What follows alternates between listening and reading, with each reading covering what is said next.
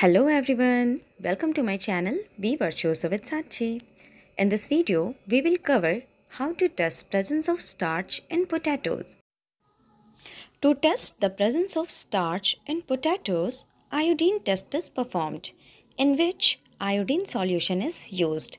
It is done by adding a few drops of iodine solution to the food sample. If starch is present in the potatoes, it will turn blue-black color. If absent, then it will remain brown in color. Let's see this. Here I have a potato. Now we will add some drops of iodine solution over it. Generally the color of iodine solution is brown.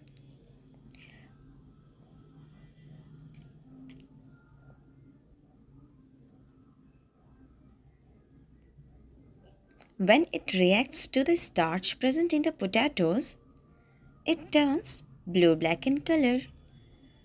The conclusion is, starch is present in the potatoes. If my video is helpful for you, then like, comment and subscribe the channel. Thank you.